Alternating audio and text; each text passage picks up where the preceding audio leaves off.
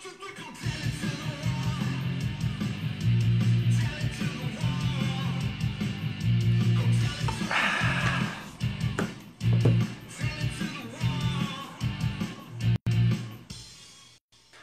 up, wall fans, common sensor, social media world, and of course podcast consumers? Welcome to episode 100 of Go Tell to the Wall podcast. I'm of course your favorite podcast host, the one and only Sean O'Rourke.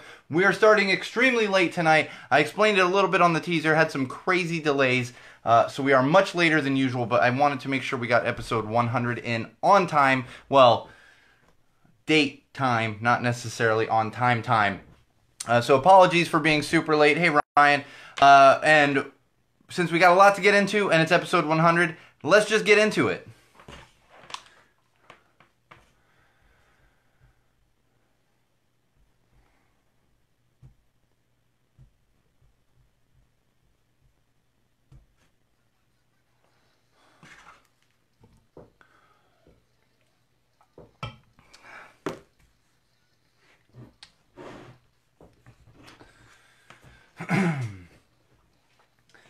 Alright,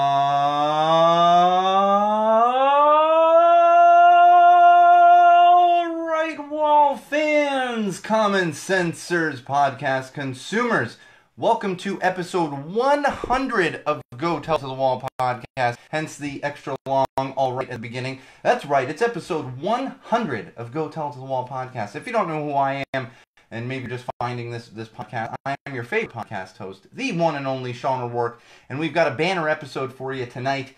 Absolute madness. We have great stories to get into, and we're going to get into some vintage stories from Go Tell to the Wall, stuff that we talked about at the very beginning of Go Tell to the Wall podcast, which was almost 3 years ago. It's pretty crazy. And I've said this before, but we actually do have more than 100 full episodes. That's the funny thing, is we were approaching this episode 100, but because of all the holiday specials we've done and stuff, we actually hit episode 100 like 9-10 episodes ago. But because this is the officially official episode 100 of Go Tell to the Wall podcast, we're gonna have some fun with it.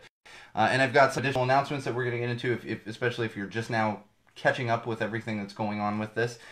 So let's just get into it with our opening social plugs. You can keep up with us during episodes, after episodes, before episodes, whenever you'd like to, and you can do that in multiple locations. One of those would be Twitter. Head on over to Twitter and follow our official Go Tell to the Wall podcast Twitter account, which is @TellTheWallPod.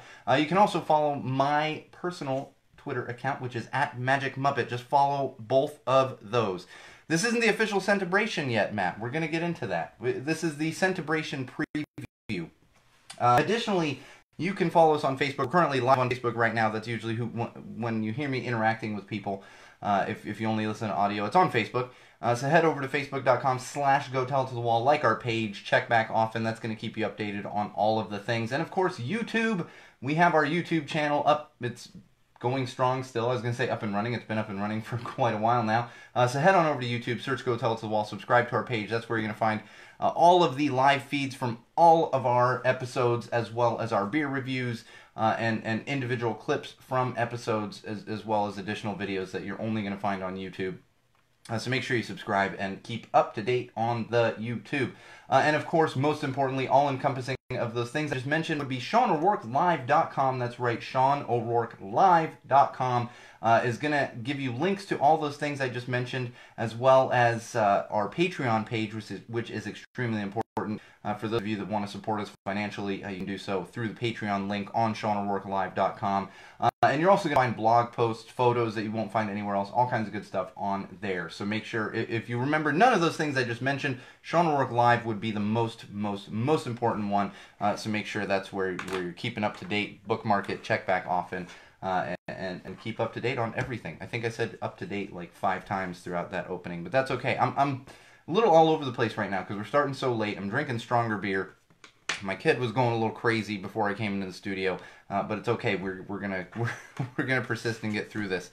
And like I said, episode 100, but we will have our official centibration soon. That's right, Matt. My good friend Matt actually coined that term that we're using for the official celebration episode of Go Tell to the Wall podcast, which we are going to celebrate episode 100.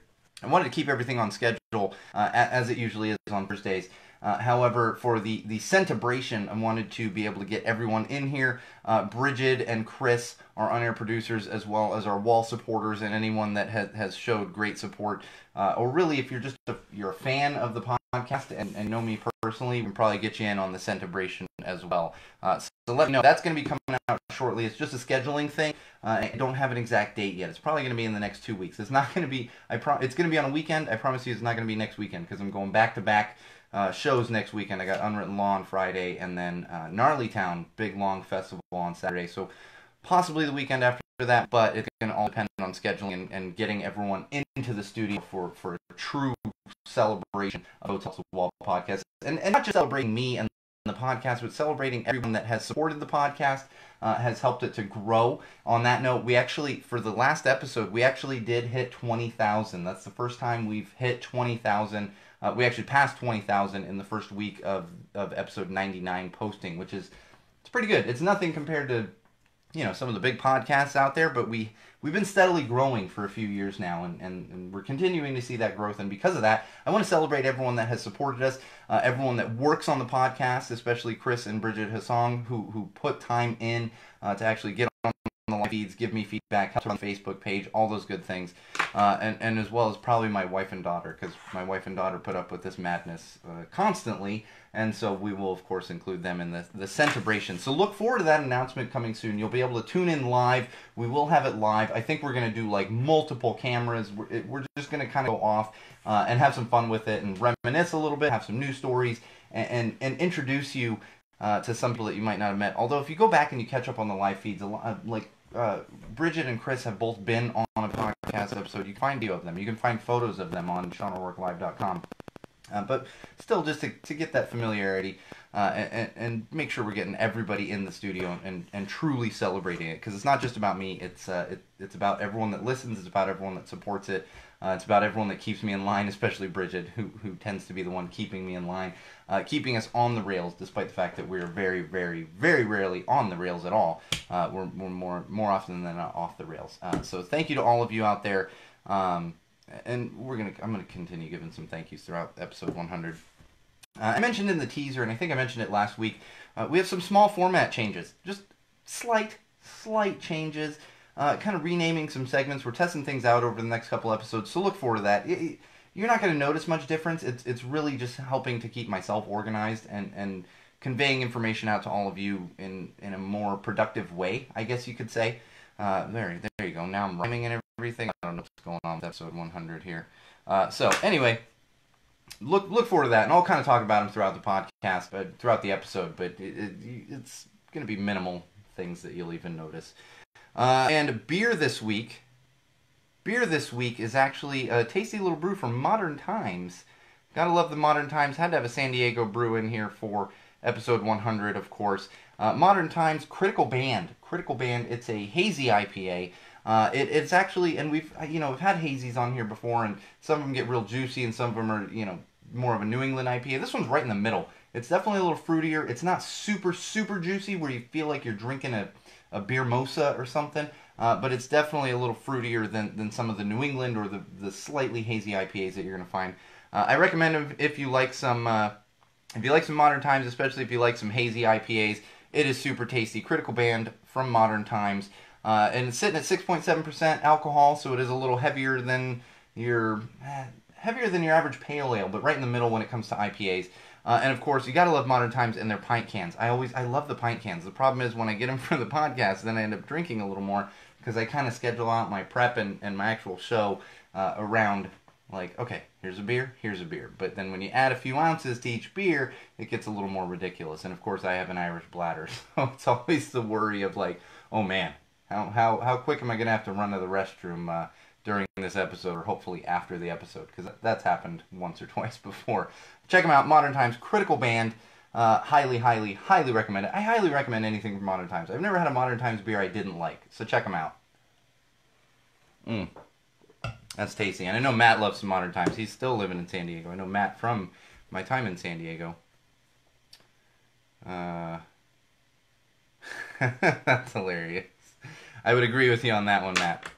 All right. And like I said, I think I just teased it on the video, but in honor of episode 100, we're going to revisit some old stories, some of like the very first stories from episode 0, episode 1, episode 2, episode 3. Actually, what I did was I pulled out my original notebook. I've been using these same notebooks for almost 3 years. I pulled out my original one to kind of compare notes. A couple of them are a little spooky, how it was coincidental, and a couple of them are just fun, and I figured we could revisit those things, and we'll probably do the same thing in the centibration, but kind of from everyone else's perspective as opposed to just my own, where I'm sitting in the studio and prepping these things. So, let's get into some trending on social platforms. That's right, trending on social platforms. What's hot right now? What's trending? What's going on the social platforms? These are usually dumb things, but sometimes there's good things. Either way, it's entertaining. So first thing up is hashtag Instagram down. That's right, hashtag Instagram down. Did you guys know Instagram was down today? It was down today. Hipsters around the world just lost their minds because they could not get on the gram. And of course, a hashtag has to be created out of this. And I'm not, there's nothing really for me to read for you here, although except I will tell you something that Instagram models finding out they might have to get a real job. Still don't understand what an Instagram model is. But check that out today. Check it out any day that Instagram's down. You know, people were just kind of losing their minds, which is very strange for me. It's like, really you can't do it without a social platform for a couple hours. But Instagram was down today, and I didn't even notice personally. I didn't. I don't notice these things unless I'm actually doing work on a social platform. Then I'm like, oh, it's down. You know, once in a while YouTube would be down. I'm trying to put videos up there. I'm like, I'll just do that later. That's the thing. I don't go and like freak out and feel the need to tweet about stuff being down, but people feel the need to tweet about Instagram being down. And then they just go, oh, there's other social platforms. We don't have to just use Instagram. We got this thing called Twitter and this thing called Facebook and whatever other. There's all kinds of social platforms out there. I can't even keep up with all of them.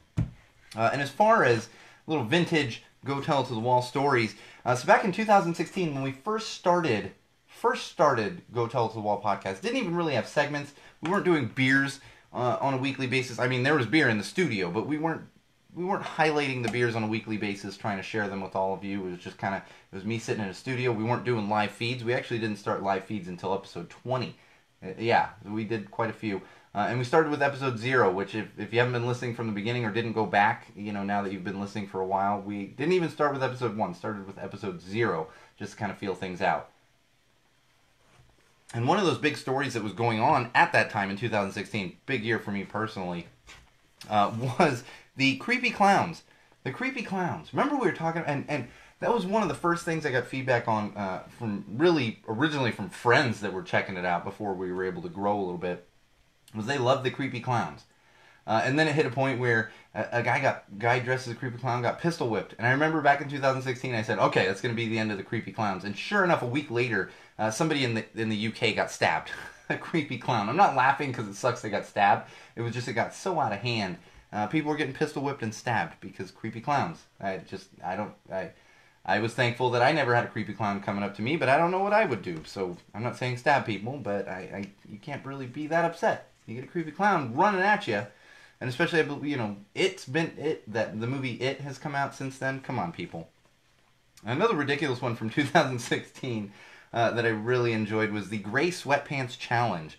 That's right, the Gray Sweatpants Challenge. If you don't remember this one, this was one mainly for men, where they were wearing tight gray sweatpants and taking photos of themselves, specifically their junk and kind of the certain areas of their body in their gray sweatpants, and that was the challenge. And I thought it was stupid back then, and looking back, I still realize how dumb it was, and I don't understand why people come up with these dumb challenges, and almost 3 years later, we're still talking about dumb challenges on Go Tell It to the Wall podcast. In fact, we've got a little more I'm going to get into shortly here on our social platform trends. Hashtag E3 2019. Hashtag E3 2019. Again, I don't have anything to share with you here, and a lot of this stuff goes over my head, but E3 is happening right now. It's actually happening in downtown Los Angeles, I believe, at the convention center.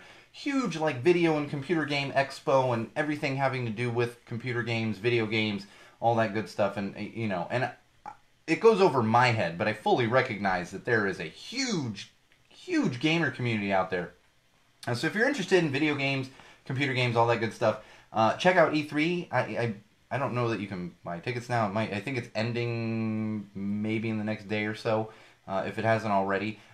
But if you can't get down there, you can't get to any E3 events, use that hashtag E3 2019, and you're going to be able to kind of keep up with all the announcements. I know I have some friends, and I've seen a lot of posts going around about Nintendo, like Nintendo had some big announcements, all that stuff. Follow the hashtag, check it out, and that's where you're going to be able to kind of keep up to date on those things, especially if you can't get down there. So that's really more of an informational one.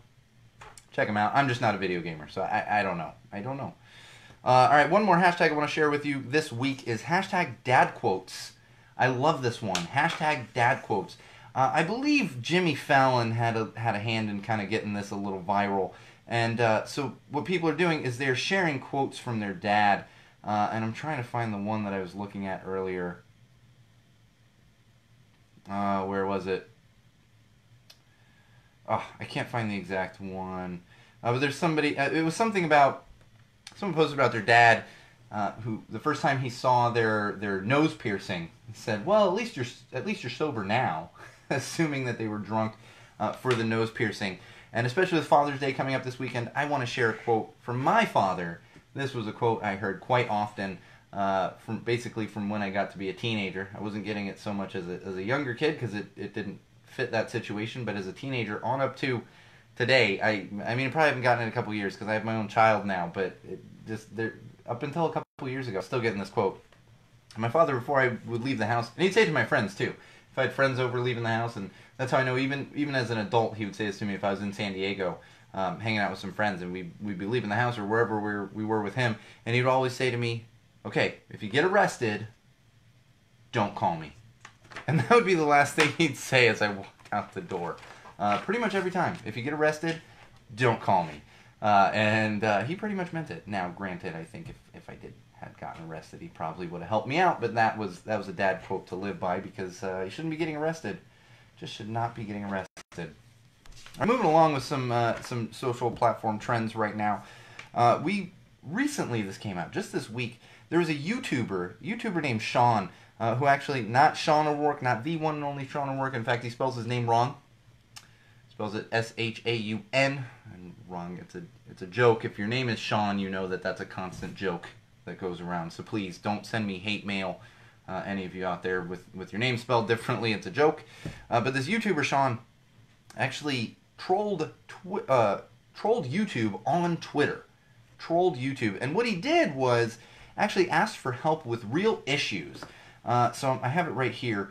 So for example, on Twitter, he tweeted at YouTube, or at Team YouTube, which I assume is like their tech support, YouTube TV not working, strange error message, and tagged at YouTube. And then what happened was he eventually did get a reply from YouTube, and they said, "Oh, what's the problem?" And instead of going into whichever problem he was, pretending to have, literally pretending to have, what he did was brought up the issue of Steven Crowder. Talked about this a couple episodes ago. Steven Crowder, who was spewing hate and just anti-gay rhetoric all around YouTube, and that's the stuff where he's kind of half banned now, demonetized. I don't know if he had his actual channel removed, but that's what he did to kind of bring light to that, which was kind of brilliant. It really was. It was brilliant on his part to bait YouTube into actually responding to him and then bringing that up. The crazy thing is, he actually did it again. He did it again after YouTube got caught and said he was having trouble. And this is where you get him. You bring up money. And he said he was having trouble paying for his YouTube TV premium account and needed some help with it. And sure enough, he got a response on Twitter. And what did he do? What did he do? He, of course, comes right back with the Steven Crowder stuff, not only pointing that out to YouTube, but the important thing here because I am very anti-social platform troll, internet trolls, just stop. However, when you're doing it to bring awareness to something important like this, it's brilliant. It's absolutely brilliant. He's using the platform for good. And like I said, he's not only getting it in front of YouTube and pointing that out to YouTube, being like, yeah, here, it's right here, but he's putting that in front of other people that are reading it through Twitter, and things start to trend. That's why we talk about social platform trends on a weekly basis, and everyone becomes aware of what's going on, even if you weren't already aware of the whole Steven Crowder thing and the hate that he had constantly been spewing. So, good on you, Sean. Might have to check out your YouTube channel. I believe he's like a political analyst. It's just, and it's fantastic. I mean, do those things, but when you get a little too deep into policy and everything else, I'm like, no. I just want gay people to be able to get married. I want health care, and I want people to be able to smoke pot. Like, and there's much more than that, but you get my drift. Like, I'm not trying to talk about tax rates and everything else. That's just, I went to film school for a reason. My education is film. Not a lot of math and those things going on when it comes to film school. All right, one more thing here in trending on social platforms. I found this, which I found really interesting today, because and I was reminded because of the stupid challenges we talk about on a almost weekly basis, depending when they're popping up. And I found an article that talked about the 5 most dangerous internet challenges so far. I would say of all time, but so far, because some other dumb challenges is going to come up. And here's the thing. This is how dumb the challenges are. The Tide Pod challenge didn't even make this list. People are eating laundry detergent didn't make the list because that's the dumb world that we live in, where people are like, oh, eating Tide Pods? Man, that's maybe top 10. It's definitely not top 5. So I want to run through these things with you and give you a couple examples. Number 1 on this list is the In My Feelings Kiki challenge. Remember, we talked about this. We talked about, I think, all of these at one point on the podcast. This was people getting out of a moving car and dancing next to the moving car, and it was ridiculous, and people were getting injured. And I said, why are you getting out of a moving car? I mean, I don't even think they teach you that in driver's ed, because it's kind of like, well, duh, don't get out of a moving car and dance next to a moving car, because that's dumb. And in fact, we had a specific instance where there was a 22-year-old driving and jumped out of the car where the driver was going 15 miles an hour. No, I'm sorry. Oh no, there's an 18-year-old who actually jumped out of the car and tripped and fell and hit her head, causing her skull to fracture and bleeding in her brain and blood clots in her ear. So all for a silly challenge. This literally happened. Number 2 is the fire challenge. The fire challenge. If you're not familiar with this one, this was when people were dousing themselves in alcohol or nail polish remover or some kind of flammable liquid substance, and then they would light themselves on fire and try to put the fire out. I mean, there was tons of these videos going around. People were doing it like in the shower so they could just turn the water on. Tons of people got hurt on this. And in fact, there was a 16-year-old, he was 16 in 2014 when this happened. Fernando Valencia doused himself in nail polish remover and then ended up giving himself 2nd and 3rd degree burns on his neck and waist. And if you're curious about that one, there's actually a video that you can go watch to see the actual burn injuries. It's crazy. Number 3 is the choking game, the pass out challenge. Apparently people have called it the Space Monkey challenge. I don't even understand what that is. And this is, and I'll give you just an interesting stat here. This is when people would choke themselves to the point of near passing out to kind of get that high, that adrenaline rush. The U.S. Center for Disease Control and Prevention actually has evidence, and this is before this was even a challenge. Between 1995 and 2008, at least 82 young people with average age being 13 have died in the United States as a result of this game. Since 95, this is pre-social platforms. This has been going on for too long. And I realize there's a sexual fetish with this. I'm not trying to get into that. But these are the things that need to stop. Things that need to stop. And then we actually did have a couple kids die from doing this particular challenge. In fact, there was a 16-year-old, 16-year-old who died in 2008 from doing this challenge. Ridiculous. Number 4 is the cinnamon challenge. Yes, cinnamon is delicious, but you've all seen this one. This is when people put a spoonful of cinnamon in their mouth and try to eat it, and you clearly can't. It's going to make you cough and everything else. But you can cause serious damage to your lungs. In fact, there was a 16-year-old who ended up with a collapsed lung after trying the cinnamon challenge. Collapsed lung. And now she has to use an inhaler for her asthma that she never had before that specific incident. And number 5, last one of these top 5, is the Salt and Ice Challenge. Salt and Ice Challenge. If you haven't heard of this one, this is when people were sprinkling some salt on their wrist, their arm, and then they would put an ice cube on it and see how long they could stand the freezing, like the sensation that you get from the freezing of the ice. And there is actually a dermatologist who came out and said, well, yeah, there's a reason you hit a point that you don't feel the ice anymore, because you are actually killing nerve endings in your skin. You're killing nerve endings. And a lot of times you're not going to be able to recover them ever again. That's just a few of them. Those are the top 5 most dangerous. We literally had young people die from some of those, and permanent injuries from all of them. At the very minimum, permanent injuries from all of them. So make sure you're not doing these kind of things. Just don't do it. And make sure your kids aren't doing it. Educate them to not do dumb things like this just to get a couple clicks on the internet. You know, remember, we had a woman who shot her fiance. Shot him and killed him because she thought a book would stop a bullet. Spoiler alert. Book doesn't always stop a bullet. Ah, people. Darwin would be quite proud, though. Right? I mean, Charles Darwin, he'd be like, yep, that's what I was telling you about. That's what I was talking about. Survival of the fittest. Survival of the smartest. Alright, let's get into some entertainment news now. Entertainment news, and I got a couple 2016 things to talk to you about. In 2016, and this was like right at the very beginning, episode 0, episode 1, Fraggle Rock was announced that it was coming back to HBO. Fraggle Rock. They put the entire catalog of Fraggle Rock episodes from the 80s all on HBO, and they're actually still on there today. Additionally, Mr. Robot, my favorite show, it was probably a paperback book, Matt. You're right. Probably paperback. No, I think they were using like a Desert Eagle. That's the thing. Like, that's a serious gun. You're not talking about a little, 22 caliber pistol. I know I'm very minimal knowledge, but I know a couple things. But anyway, Mr. Robot, my favorite show on television. I've even got Elliot that sits right underneath my monitor all the time, sitting here staring at me for every episode of Go Tell It to the Wall podcast. They were between seasons, and I was talking about the Red Wheelbarrow book that actually connected the 2 seasons that we were between. And the season that we were approaching has, of course, come and gone. And we're looking at the last season of Mr. Robot coming up here. I believe it starts in the fall. I believe it's the fall.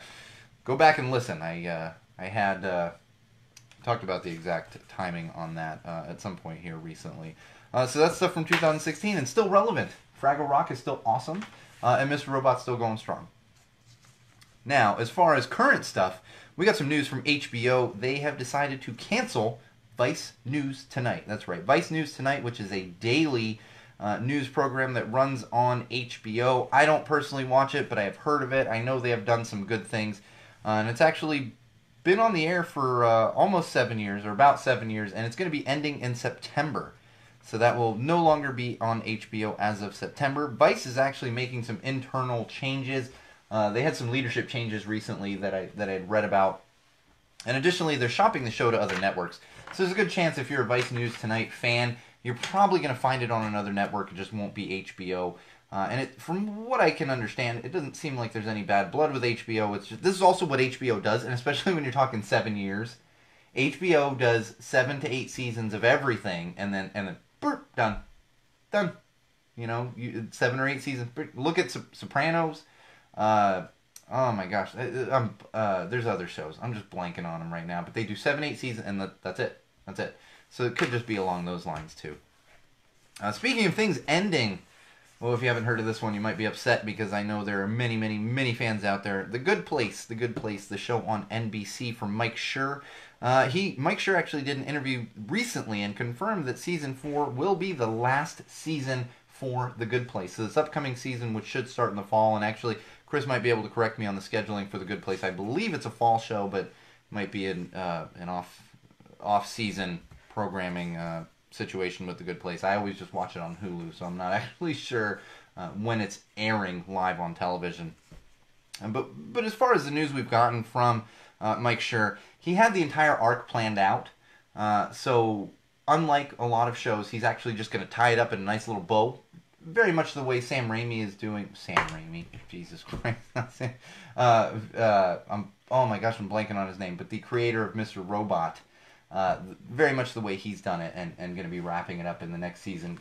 To have that entire story arc kind of in the back of your mind, or even in the forefront of your mind, and know how you want to wrap things up, you got to give some respect for that. And that is actually going to include a 1-hour series finale for The Good Place, so look forward to that next year. I mean, don't look forward to a great show ending, but look forward to a great final season for The Good Place, because it is a good show. I enjoy the show. If you haven't seen it, check it out. It's very enjoyable. They got some great shows. Thank you, Chris. I thought it was a fall show, but for some reason in the back of my mind, I was like, wait, are they a spring show? But they are a fall. They are a fall show. So that season 4 should be premiering this fall of 2019. All right. Speaking of no, that's not right. I was going to say speaking of things ending. This would be more like speaking of things coming back. Speaking of reboots, but I haven't been talking about reboots, so that doesn't make any sense. The Boondocks. The Boondocks. Not the comic strip. I believe the comic strip is still around. It's been around since the 90s, like 1995, if I remember correctly. I feel like I just pulled that year out of my butt there. It's just like, nah, 96. I even had it right here. Why am I making up years when I have it right in front of me? 1996 is when the comic strip came out.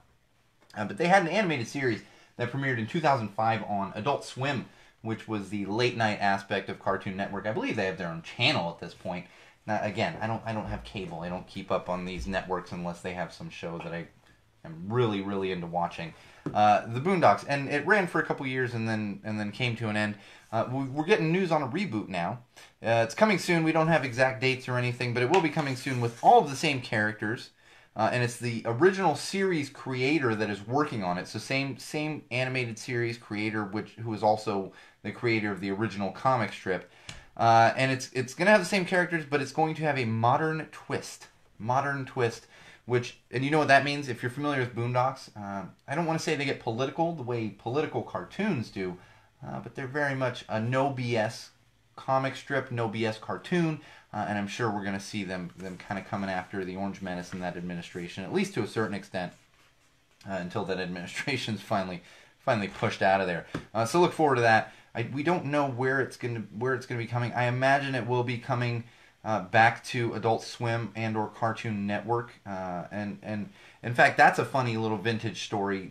Not long after the Orange Menace was elected, the original Boondocks creator actually put out kind of a one-off political comic strip blasting the Orange Menace and kind of how he made his way in. I can't remember exactly what was going on, but he came out and was like, no, we need some Boondocks right now, and there we had it. So you know that's coming when the cartoon actually reboots and airs. Disney Plus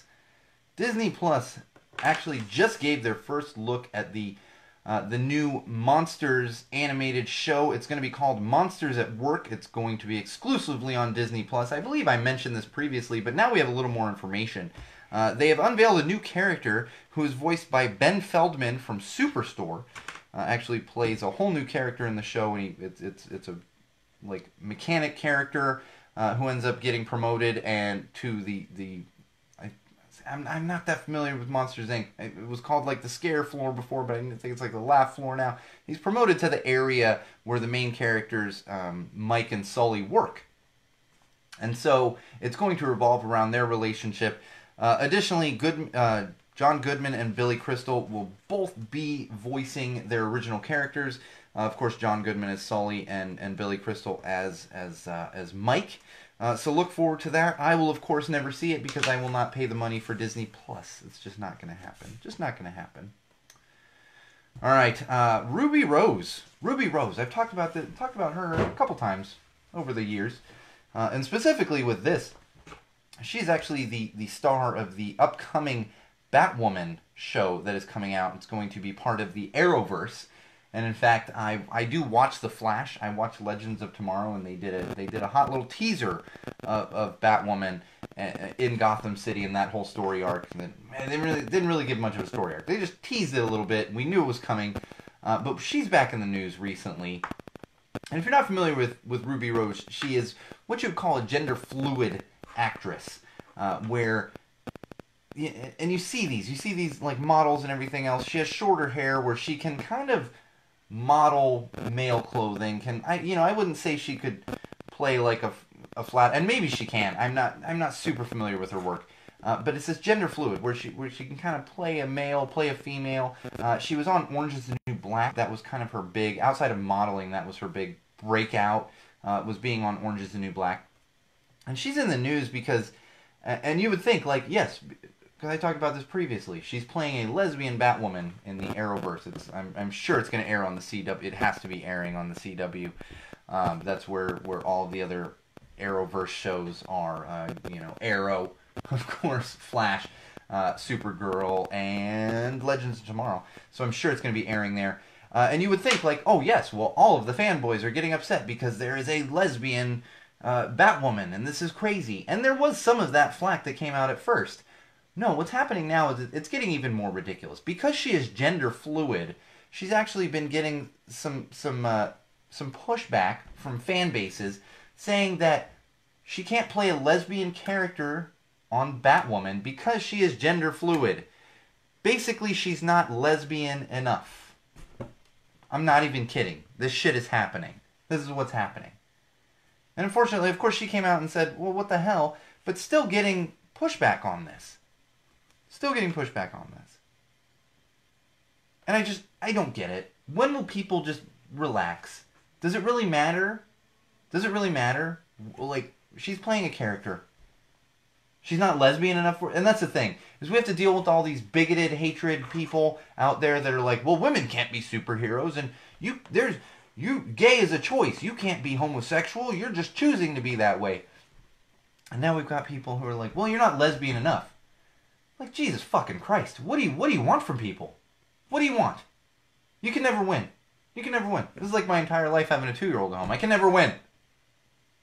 Support Ruby Rose. We're going to support Ruby Rose. I'm going to watch Batwoman. I'm going to enjoy it. I enjoy the Arrowverse shows that I've watched so far. I haven't watched Supergirl or Arrow yet, other than the crossovers that you get with Flash. I'm very, very much a Flash fan. Big time Flash fan. Was a bit of a Legends fan and finally got into watching the Flash, and it's a fantastic show. If you're looking for something fun to watch, the Flash would be one. It's all on Netflix. And who doesn't love Tom Cavanaugh? For God's sake, Tom Cavanaugh, one of my favorite sitcom TV show actors out there. Just fantastic. Chris, I'm curious what you have to say on this next one that we're going to talk about. Dark Phoenix. Dark Phoenix, the most recent installment of the X-Men films, just came into theaters recently, and we're getting some news out of here, and people have just been destroying it. I was afraid to go on Rotten Tomatoes and type in Dark Phoenix because I felt like my computer was just going to catch fire, because that's kind of what's been happening with this Dark Phoenix movie. People have just hated it, and not only have people hated it and not gone to the box office, but it's gotten so bad. So bad. I'm with you, Chris. I love The Flash. And I'm curious with Batwoman. It's so bad that it looks like they're not even going to make their budget back. Not even going to make their budget back. And here's the thing. I try not to get too geeked out on things. It's like, just, you want to show me an entertaining thing, I'm good. But a lot of the complaints have been around the timeline and how it pertains to all of the X-Men films. And how really Dark Phoenix doesn't even fit into that timeline of X-Men films. And without getting too in-depth on it, because I was like, well, I'm not gonna do a lot of research on this film that's just terrible and not doing well. But I was thinking back to the X-Men films, and it's like, yeah, without really knowing exactly what's happening, they've been all over the place, all the X-Men films. You know, Fox had the X-Men films up until recently when Disney acquired Fox, 20th Century Fox, not Fox News. And I could see that being a legitimate complaint, even for a casual fan. And so that's a big thing with it, and the characters just didn't fit with the story, and that's just me kind of on the outside. When you look at comic book readers, and pertaining to Dark Phoenix and the movie compared to the comic books, they're just destroying it. Chris, I'm curious if you ever read like the Dark Phoenix saga and all that stuff, but just destroying it, and they're not even going to make their money back. And the funny thing is, Disney's taking that loss on the chin now. Even though they didn't make the film. And I laugh. Like, nobody's getting fired at Disney, as much as I'm always like, stop firing people, Disney. Nobody's getting fired. It's just funny. Disney's got to take one on the chin right now because they acquired Fox and let them do this film. And if you remember a couple weeks ago, we talked about how the ending had to be redone because it was a little too close to another Marvel Universe film. And, yeah, see. Oh, did you see the film, Chris? Chris might have actually seen the film. And I was like, was never a big comic book geek, and I don't mean that as high and mighty. Like, I'm not a geek. I just wasn't super into comic books. I was a little bit into X-Men, and when the first X-Men came out, I was actually very excited to see it in the theater because I had been a fan of the X-Men as a kid, and it just never really took off for me. You know, not the way like Deadpool did, and even Avengers. On that note, I've watched most of Avengers Endgame on YouTube, so I'm good. I don't actually need to watch it. Yeah. And that's the thing for me with Marvel films. Chris, the songwriter, our producer, is actually feeding me some information. That's what he's here for, stats and information. And it's not fun. They have no fun in the movie. That's actually one thing I do love about Marvel movies, and really about the. I haven't seen a lot of DC movies, but The Flash is DC. All the Arrowverse, you have fun in there. You know, I swear to God, Tom Cavanaugh in The Flash is just there, like as comic relief. And I don't want to spoil things if you haven't watched it, but if you're a Tom Cavanaugh fan, you have to watch The Flash. Even if you're like, I hate comic books. I hate them. I hate comic book characters. I assure you, even if you hate all those things, just watch it for Tom Cavanaugh. He's freaking brilliant in it. Just absolutely brilliant. All right, more Disney news, actually. Yeah, more Disney and Marvel news. We just got word this week. Disney got their permits from the city of Anaheim to launch Marvel Land. That's right. Hot on the heels of Galaxy's Edge, Star Wars Land down there at Disney. They are moving forward with plans for Marvel Land, which will be a part of California Adventure. So look forward to that if you're a Marvel fan. I'm a little bit of a Marvel fan myself, but this happened the last time I was at the parks a few years ago. My daughter was maybe 6 months old, so like 2 years ago. My park ticket had a Marvel character on it, and I'm walking around, and it was just like, oh, this is Marvel and Star Wars parks now, which is fine. I'm fans of both of those things. However, let's not kill Disney. Let's not kill the classic characters just to bring in this new stuff. That is some millennial bullshit that you're bringing into the world there, Disney, and let's just calm down a little bit on it. I'm sure they'll do a good job. They'll sell tons of tickets, make more money for the shareholders, but let's not forget the classic Disney characters. They're destroying these things at all the parks. Journey into Imagination, gone. You know, and personally, that's one of my favorites. You can kind of see it on the camera. I got my Figment sitting right up there, and I have my Figment sitting right here. That Figment does not leave the desk. That's my actual Figment. For those of you who have been listening to the show for a long time, you know exactly what I'm talking about. And speaking of theme parks, oh man. So Harry Potter, not the Harry Potter here at Universal Hollywood, the Harry Potter at Universal Orlando just opened a brand new roller coaster, $300 million roller coaster. It's Hagrid themed. I'm not a big Harry Potter. I think he was the bearded big dude. Hagrid had a dog and stuff. Hagrid themed coaster just opened at Harry Potter Land, which has been the land has been open for a while. It's a brand new coaster, just opened, $300 million. And the day it opened, about an hour into opening, there was a 10-hour wait to ride the roller coaster. 10 hours to ride a roller coaster. And this is an hour after it opened. There were reports later in the day that it was still about an 8 to 10 hour wait, even a little while after the park had opened. 8 to 10 hours. I'm not waiting 10 hours for anything. Anything. Bridget and Chris will appreciate this. I will wait 10 hours on Gate Road. It's the only place I'm waiting 10 hours. But I ain't standing in a hot line to get on a 1 minute ride. I'll wait 10 hours on Gate Road to get into the real happiest place on earth, which is Burning Man. And you're also having fun on Gate Road and talking with people. And it's been a couple years since I was at Burning Man, but I still smoke real cigarettes at Burning Man, so I just start smoking my cigarettes. I'm like, oh yeah, tastes like college, absolutely. So there, I'll do it. I'm not doing it for a ride. I'm just not. I'm not. I don't care how good the ride is. I don't. Maybe if it was like a live unicorn with wings. Alright, I might do 10 hours. Might do 10 hours. Alright, one more thing here. A couple more things in entertainment news. Nike and Stranger Things. Nike has announced a new capsule collection. These are just kind of smaller collections. And it is in collaboration with Stranger Things. This one's actually interesting to me. I'm not a huge Nike fan. I do wear Nikes to play basketball in. Wear them occasionally for running shoes. More of Adidas guy for running. And that's just not a brand thing. I've been running since I was a teenager, and I learned years ago that Adidas are the best fit for me. So nothing against Nike. I do own a couple of Nike Janoskis, but not a huge fan. But I am kind of excited about this because they're doing retro styles like in the show. So they're basically re-releasing some of the 80s styles of Nike shoes, which could be cool. I might end up picking up a pair. As much as I don't wear a lot of Nikes, I got a soft spot for Nike. I'm a huge Steve Prefontaine fan.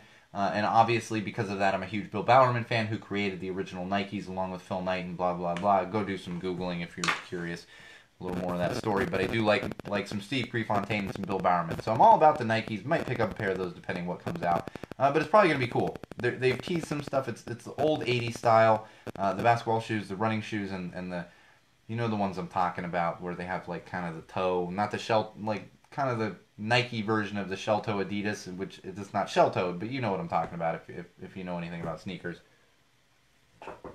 So look forward to that. Those are coming out. Stranger Things Nike capsule collaboration. All right, I want to throw a couple of vintage go tell to the wall things at you. Gosh, we are getting way over time. I knew it was going to happen because I just was kind of jammering on about episode 100. 2016, a couple of sports things I wanted to talk about.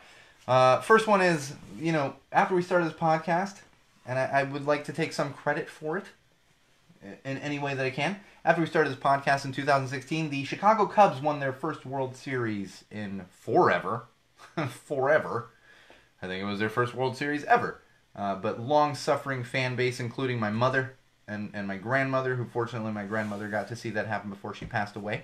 The Chicago Cubs won the World Series 2016. And we were talking about that quite a bit on the podcast. Additionally, we were talking about the social injustice protests that were happening in the NFL, and I found that interesting because we're still debating this, and I know it's going to become a hot... It actually recently became a hot topic with Megan Rapinoe, who is a player on the U.S. women's national team for soccer, and talking about how she kneels for the national anthem. So it's still going to be a hot topic, and I'm sure when football season starts up again, we will be dealing with that. So, coincidentally, still dealing with the social injustice protests in the NFL. Most importantly, I want to talk about something right now, and I waited until I got to it because I realized that I was talking about this in 2016. One of my absolute favorite baseball players of all time retired in 2016. The great David Ortiz, who is not only a fantastic baseball player, was when he was playing, fantastic humanitarian. If you remember, after the 2013 marathon bombings, he stood on the field at Fenway Park with a microphone in his hand, and he told the crowd, "This is our fucking city." And he wasn't fined by anybody. FCC didn't even come after him because all those people knew that that's what that city needed. And then went on to win the World Series in 2013. Boston strong. And he retired in 2016. Not long after I started the podcast. Really, because depending on timing, I mean, he retired at the end of the season. I saw him play twice, 2 games, one last time down there in Anaheim, the April before. And gave him a lot of love because I love the guy. There's David Ortiz stuff around here. He's done a lot for the community, continues to do a lot for the community. If you're not aware of this, this is the one that became a little spooky for me. A few days ago, he was actually shot in the back in the Dominican Republic. Was shot in the back. And we've now found out that it was a hitman for hire situation. Someone was hired to shoot him in the back in the Dominican Republic. Thankfully, he's doing okay. He's in critical condition, but doing okay. Had a couple surgeries. The Boston Red Sox organization actually sent a plane down to the Dominican Republic to pick him up and bring him back to Boston for further treatment. As of a couple days ago, he had taken a couple steps. He was awake and conscious and aware of what was happening. But I'll just say this. It's always sad when something happens to somebody. It's even sadder when you have a personal connection to them, the way I do with David Ortiz, or Big Papi, as he is affectionately known. But it's even worse when you look at somebody who's done so much for their community. He has he has a few nonprofit organizations that he works with. He helps children. He helps people in need. Like I said, with Boston Strong, he helped the entire city recover after a terrorist attack. Recover. Played possibly the greatest hitting performance in a World Series ever. And that's just him playing on the field. That's not to mention all the things he did outside of baseball. And continues to do. And hopefully still will do once he recovers from this. So I will say to that, we're with you, Poppy. We're all Poppy strong. And to everyone else out there that doesn't understand it, for those of us in Boston, those of us that are Boston fans, that's our fucking designated hitter. That's our fucking designated hitter. And I wish a speedy recovery to David Ortiz. Because I'm not losing another of my favorite baseball players. Selfishly, I'm not. And the world needs people like him doing good. I know. I don't know. Chris, I'm sure you've been... I was a wreck for a minute the other day when it happened, and then the report was, oh, he got shot in the leg, and I was like, okay, well, thank God. It's just, even if God forbid he did lose his leg, he's still going to live, and then news comes out he was shot in the back, and a bullet went through him, and all these... It's horrible. It's horrible. All right, one quick music thing I'm going to leave you with. The Misfits have been doing some reunion shows, which is weird because Glenn Danzig and Jerry Only have not gotten along for about 30 years, and it was very strange that they were getting together for these reunion shows. We're now finding out that there's actually a lawsuit going on that for them to keep their trademarks and some of their other stuff, they actually needed to do 10 shows. And so that's why that reunion show is happening right now, or those reunion shows. All right, let me get some of this parenting life. That's right, parenting life, and I will kick this off with Happy Father's Day to everyone out there. Father's Day is this coming Sunday. Make sure you call your father, send him a Father's Day card, send him a gift, whatever it is you want to do. So happy Father's Day to everyone out there, especially to Chris Hassong, our on-air producer and stats and information person. And more importantly, not to say you're not important, Chris. More importantly, for me personally, happy Father's Day to my own father, Pop, Jack O'Rourke, who's actually recovering from heart surgery that he just had this week. Doing well, doing okay, but happy Father's Day to you, Pop, and we'll be talking on Sunday. And happy birthday to you as well, for God's sake. Old man. It's his birthday on Monday. It's Father's Day Sunday, it's his birthday on Monday. So happy Father's Day, happy birthday, Pops, Jack O'Rourke. Thank you very much, Chris. I will be Chris is wishing me a happy Father's Day. I will be celebrating with my amazing, beautiful daughter and wife this Sunday. Very, very much looking forward to that. For 2016, which we didn't actually have a parenting life segment, but we were talking about keeping kids off social media. That's still the case today. Keep them off social media. I want to share a personal story with you. I was at the library just the other day. And this is going to have to... And we're going over time this week. I don't care. It's episode 100. We're going to have centibration. We're going to go over time on that, but we're going over time here. I was at the library just yesterday. Walked with my daughter to the library. My daughter's 2.5. There's a woman in there. I believe she was a nanny. And I don't know for sure. She could have been mother, but she was a little bit older. And the child she was there... She was Latina. And the child she was there with looked whiter than me, like blonde hair, blue eyes, like so. I assume nanny, but I don't know. And she asks, she says, "How old is she?" And my daughter Zoe is like running around the little play area at the library, and I'm like, "Oh, she's 2.5." It's like she's just gotten really active over the past couple months, and she goes, "Oh yeah." And she looks at me, she goes, "Oh, poor mama." Like as in poor mama, because here's the 2.5-year-old who's really active. So poor mama.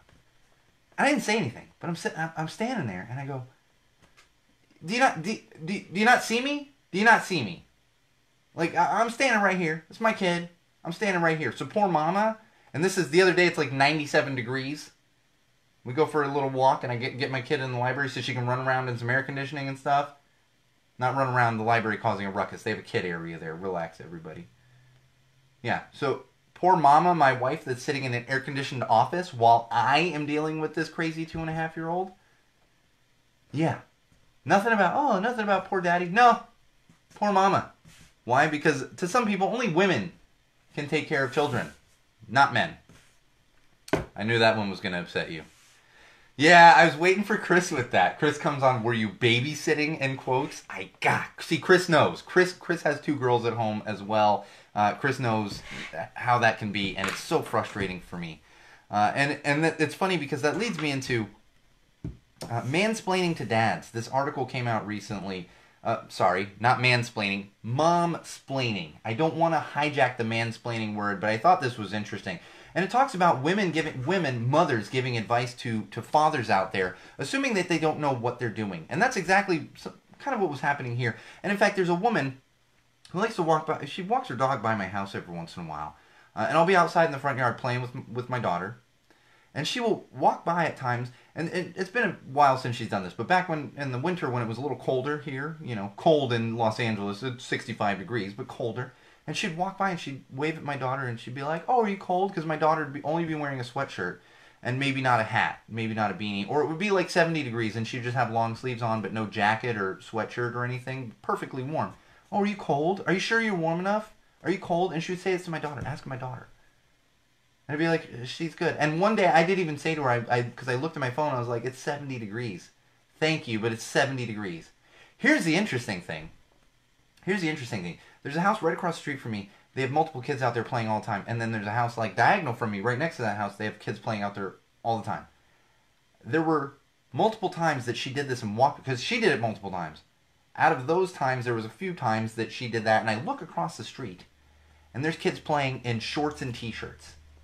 Like, minimal clothing.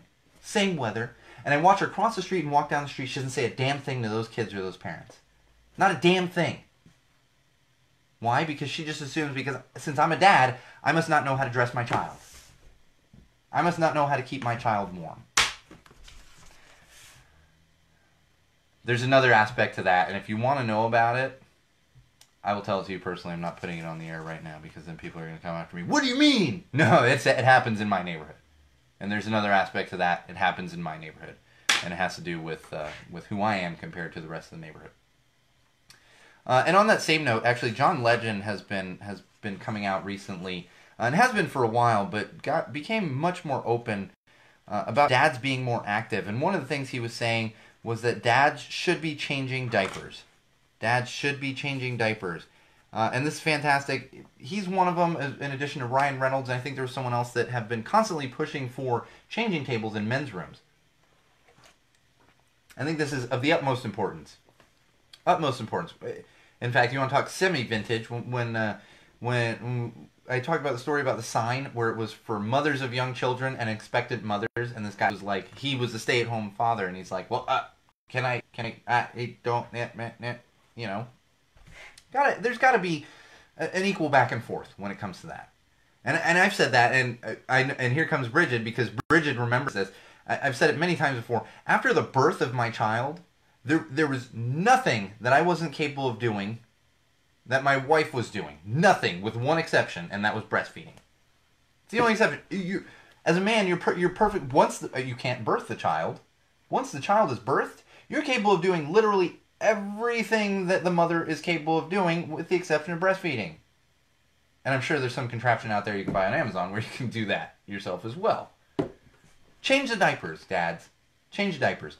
For the first at least month, I changed every single one of my daughter's diapers. My wife will tell you that. I changed every single one because my wife would have to be breastfeeding. She would be up at night more than I was because bassinet right next to the bed, she's breastfeeding, and I said, I will change every single diaper. So she would feed and then elbow me if she needed a diaper, and I'd go change a diaper, or she'd feed and put it right back in the bassinet.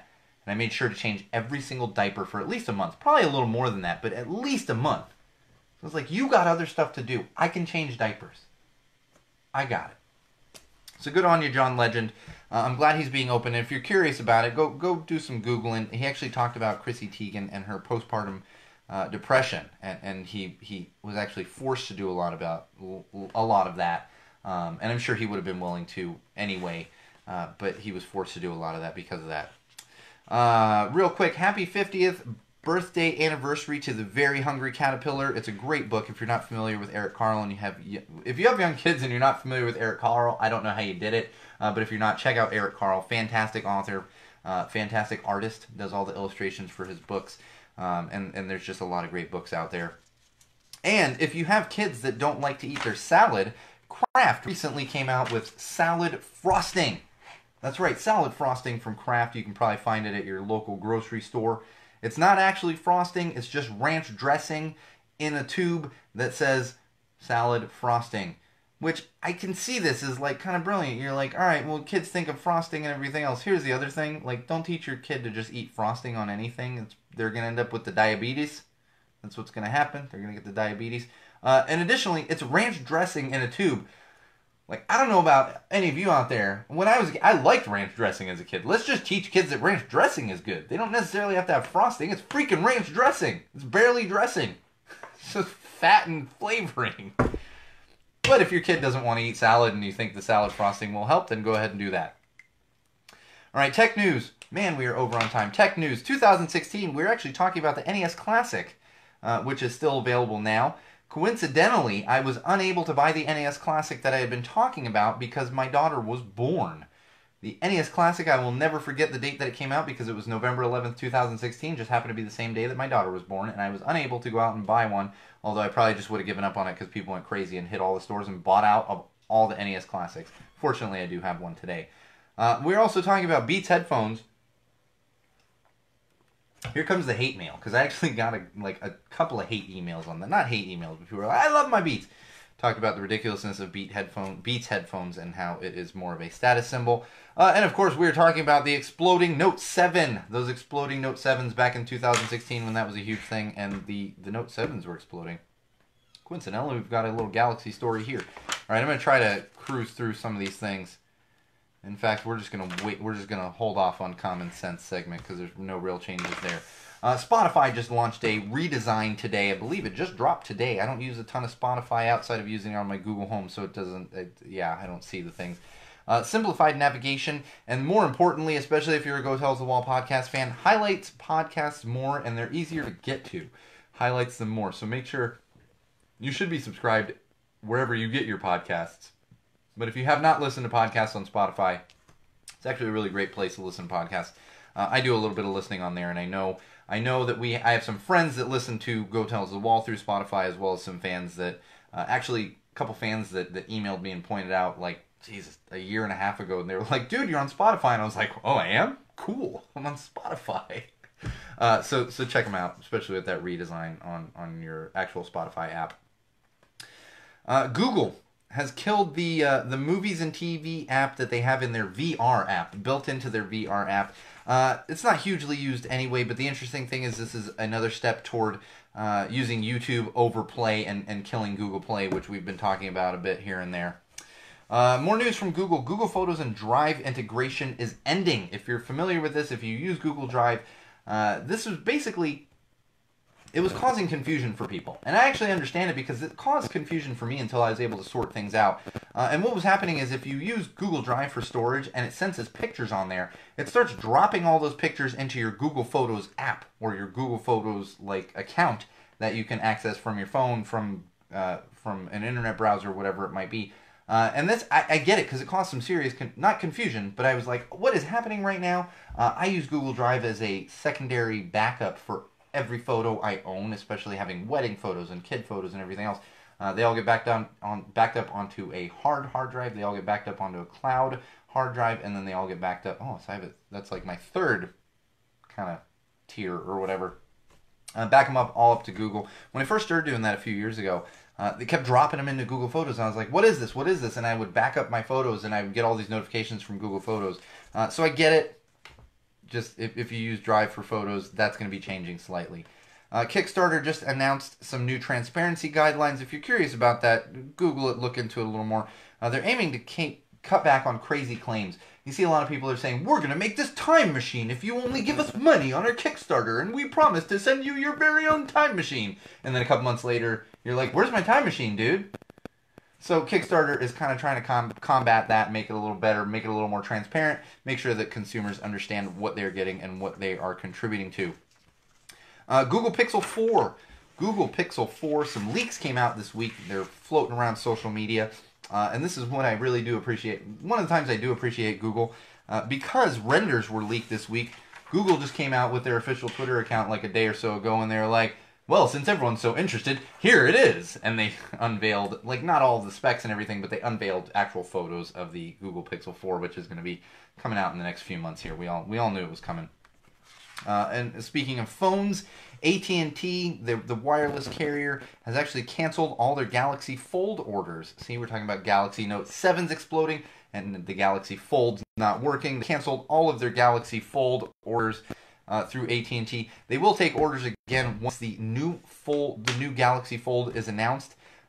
Fortunately, if you're a customer with AT&T and you did a pre-order on that, you will get a $100 credit for your canceled order, and then you'll still be able to actually order things. Target this week announced one-day delivery. That's right, one-day delivery. Currently, Target.com has over 65,000 items. available for delivery. If you want to get your one-day delivery, they are now partnered up with a startup company called Shipt, Shipt, Shipt. I'm not dropping that other sh word. If you want to get the one-day delivery, it's going to cost you $9.99 through Shipt, or you can sign up for a yearly subscription plan at $99 for the year, and then you get your orders shipped. Any order over $35 shipped for free from Target, Target.com. A little more news from Google. Waze and Google Assistant. Waze and Google Assistant will now somewhat work together. Google has added... Hi guys, I don't know what happened there. I don't understand what happened. My phone was doing something weird. I can't blame that one on Spectrum. Sorry, everyone. Whatever WeChat is, I don't know, but I'm getting weird notifications from WeChat. Anyway, Waze and Google Assistant. Google actually added some integration with Google Assistant to Waze.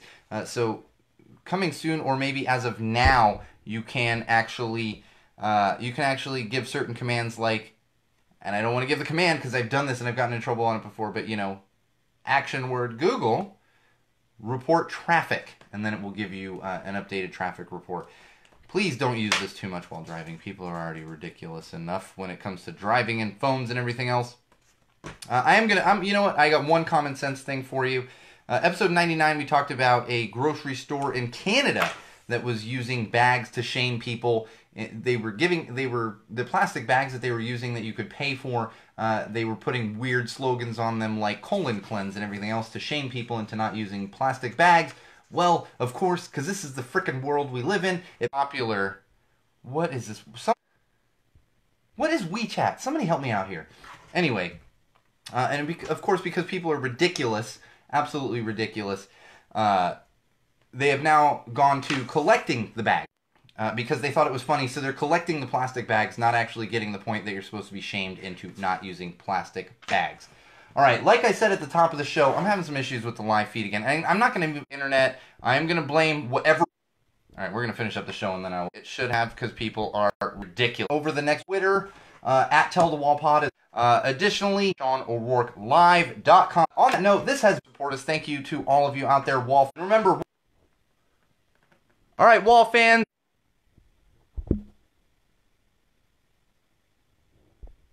All right, Wall fans.